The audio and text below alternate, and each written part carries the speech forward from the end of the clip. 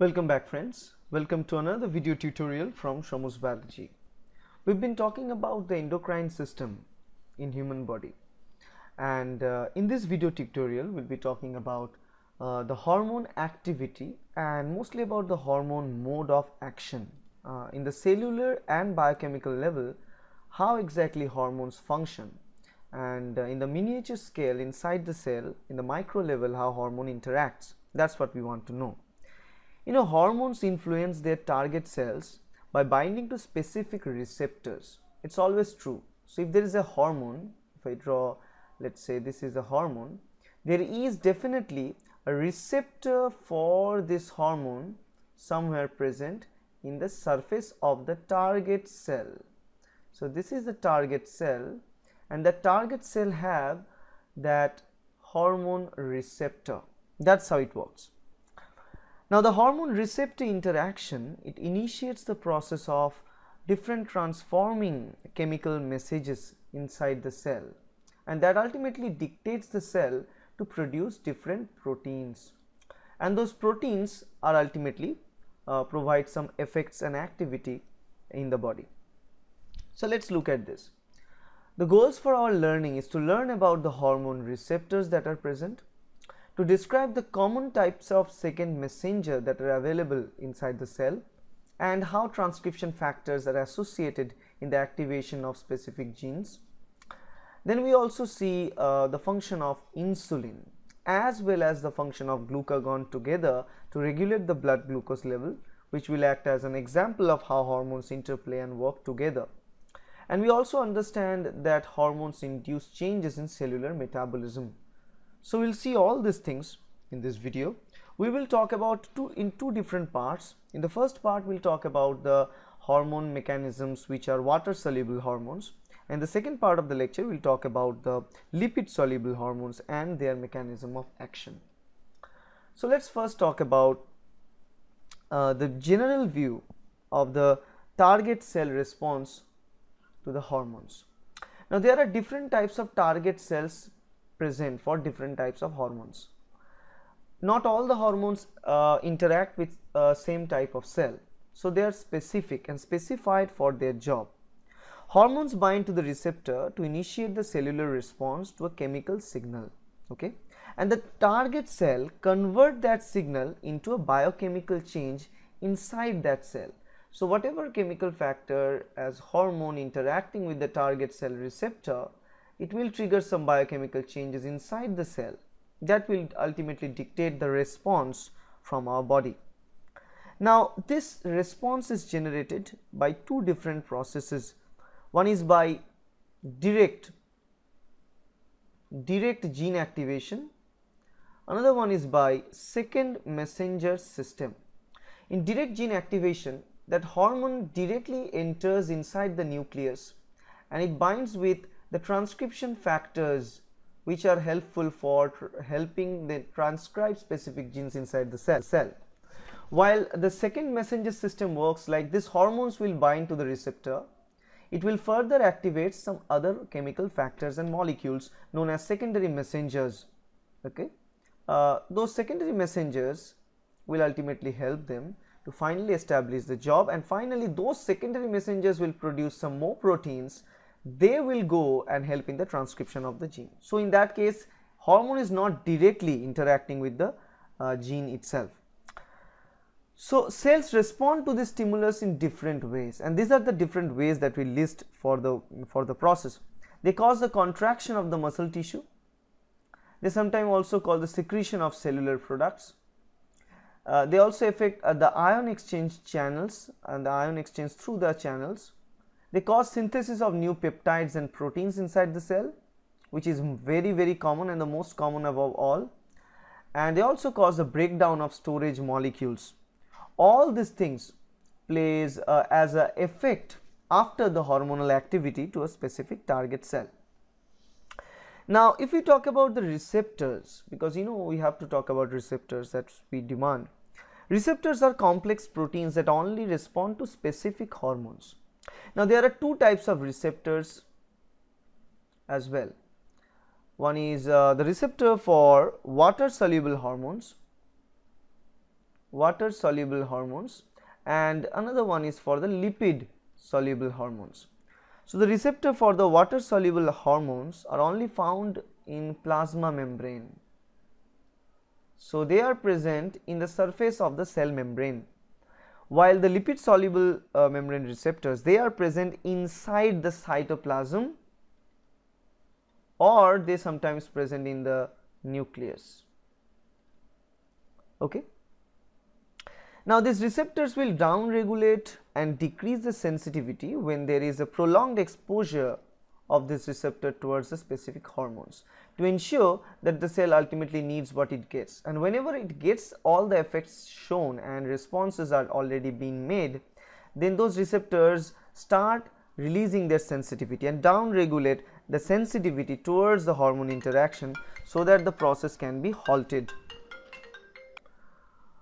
On the other hand, these receptors also have the ability to upregulate and increase the sensitivity in response to sustained low level of hormones. So in a sense, I can say, when there is a low level of hormone, receptors have higher sensitivity towards it, and when there is high level of hormones, receptors have low sensitivity towards it.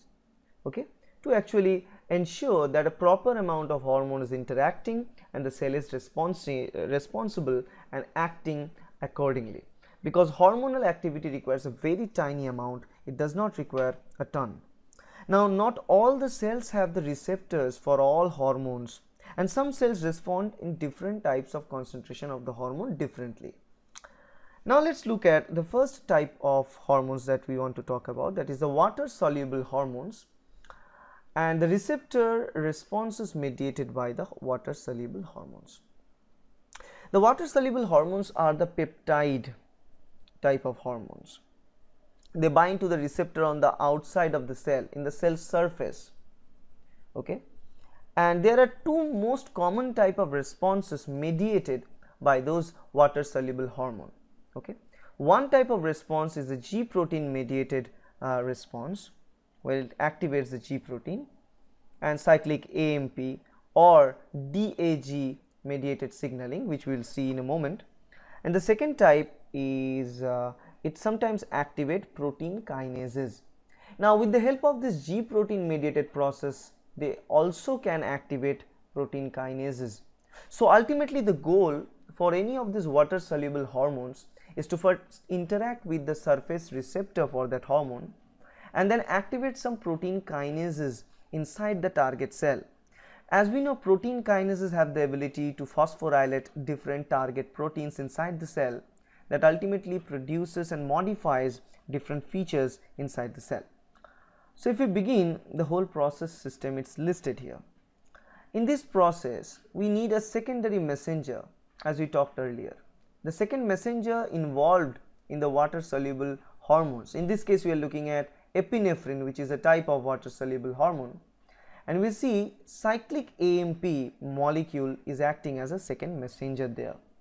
Now in the cyclic AMP first bind to its receptor, the hormone first bind to the receptor.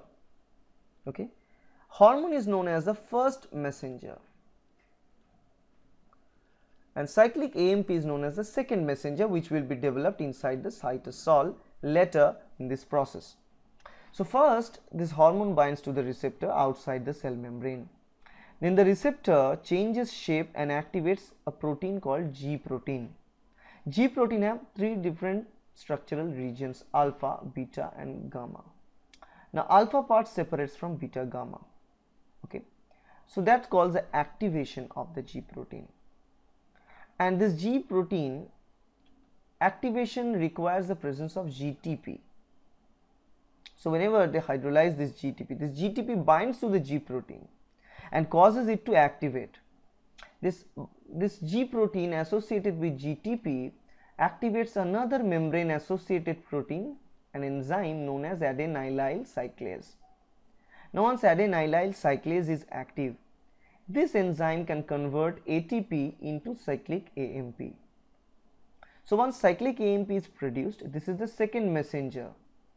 Now the cyclic AMP acts as a second messenger and phosphorylates kinase type of proteins inside the cell. One such protein is protein kinase A. So cyclic AMP phosphorylates this protein kinase A. This is also kinase protein. So now this protein, once activated, have the tendency and capability of phosphorylating and activating other cellular proteins and subcellular proteins inside the cell. Okay, it can activate or inhibit different type of proteins inside the cell, and this process will continue till the G protein is active. Once the G protein releases this GTP, it's hydrolyzed into GDP, it renders the G protein inactive and the process and the signaling will be stopped. Okay. So now you see here, protein kinase A can mediate two different scenarios in this example of epinephrine hormone, that this protein kinase A will further in turn activate or deactivate some other proteins that ultimately leads to the inhibition of glycogen synthesis and start the glycogen breakdown. So epinephrine release ensures that the blood contains sugar and the glucose should be released into the bloodstream. So whatever glycogen present inside the cell are broken down by the activity of different enzymes. Glycogen phosphorylase is the enzyme which ultimately break down glycogen into glucose, but that enzyme glycogen phosphorylase is activated by protein kinase A, which in turn activated by the signaling of epinephrine through the cyclic AMP intermediate. Now if we see another example of same, as I told you, there are two ways this can happen. Like one is the production of cyclic AMP, another one is with the help of diacyl glycerol and inositol triphosphate pathway. So let's look at that pathway. This is diacyl glycerol IP3 or inositol triphosphate pathway. In this case, diacyl glycerol and inositol triphosphate both acts as second messengers. Okay. Now what is DAG? Let's look at it. Normally what happens, now this DAG and inositol phosphate are generated later of this whole process. As we see, the secondary messengers are produced in later stages of the process. So it starts with a membrane attached component known as PIP2, phosphatidylinositol diphosphate. So that PIP2 is embedded in the cell membrane. So as another enzyme, that is phospholipase C. Okay. So hormones binds to the receptor on the outside of the cell membrane, which changes the shape and stimulates G protein the same way. Now that activated G protein activates phospholipase C. Earlier we saw the G protein activating adenylyl cyclase, which is also membrane bound. In this case, via G protein, the receptor activates inositol phospholipase C. Okay. So it depends on which enzymes they are activating. Depending upon the activated enzymes, they will do different functions. So once they activate phospholipase C, this will convert this PIP2 into two different parts. Actually, it will cleave some part from PIP2, and this cleaved part will be known as inositol triphosphate. That group is released, while the two lipid layers or lipid chains will remain attached to the membrane known as diacyl glycerol. So they have two such strands, and those glycerol sequences, they are embedded in the membrane here. So phospholipase C converts the membrane phospholipids into DAG and IP3. DAG remains attached to the cell membrane and activates protein kinase C, and as it's a kinase, it can phosphorylate other substrate inside the cell, while IP3 gets released after the cleavage, and IP3 causes the endoplasmic reticulum to release calcium ion into the cytosol. So here also IP3 is acting like another secondary messenger. Okay, and it will involve with the calcium channel embedded in the ER membrane. It activates it and open it so that the calciums can pass from ER lumen into the cytosol. Now this calcium can bind to the protein known as calmodulin and enhance the targeted response inside the cell. And the beauty about this signaling is that the signaling keeps amplified from the beginning. So there is few receptors, there are only 2, 3, 4 receptors for example. Now let's say there is only one receptor. That receptor can break down multiple PIP, let's say 10 PIP. It will generate 10 IP3. Now the 10 IP3 can release thousands of calcium into the cell cytosol. So you see, it starts with very faint, but the signal is increasing time to time. So the idea about cell signaling is not to convey that message, but also to amplify that signal so that it ultimately reaches nucleus in the bold way.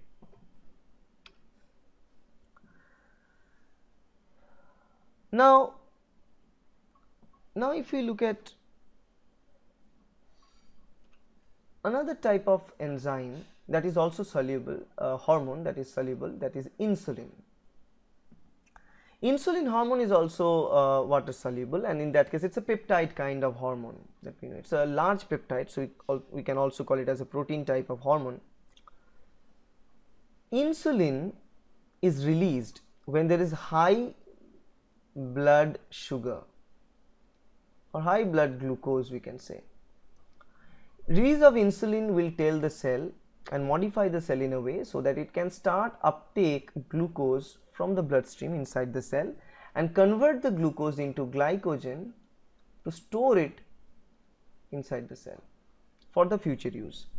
And when the same person will be going through starvation, this glycogen will be broken down into glucose again and put back to the bloodstream. And for that job, there is another hormone known as glucagon. So this use of glucose and the level of glucose, concentration of glucose in the bloodstream is tightly regulated by the secretion of both insulin as well as glucagon. And both of these hormones, insulins and glucagons, secreted by pancreas, and these are protein types of hormones. So the presence of insulin increases the glucose transport. It processes the glycogenesis, that is a conversion of glucose into glycogen. And the transport of amino acids also stimulates the protein synthesis, and it also makes lipogenesis, that's production of lipids by using the glucose intermediates or glucose metabolism intermediates. So ultimately the job and signal for insulin will be to take the glucose from the bloodstream, put it inside the cell, and then either convert it into glycogen or use any other anabolic pathways to convert that intermediate of glucose metabolic pathways into other macromolecules like lipids. Now here you can see the interplay between insulin and glucagon together to maintain the blood glucose level. And there are also other type of accessory enzymes that are involved with this, and those are kinase. Those are all kinase and some phosphatase. Now kinase can phosphorylate thing, phosphatase can take away phosphate group from a molecule. So if you look at here, let's say the blood glucose level is very high, so insulin is released, and insulin will convert, it will inactivate this phosphatase enzyme. So phosphatase enzyme actually mediates the process of conversion of glucose into some other molecules, and that thing is blocked by the insulin when they act here. So phosphatase activity is prevented. So protein phosphatase 1 is blocked and prevented due to insulin, and so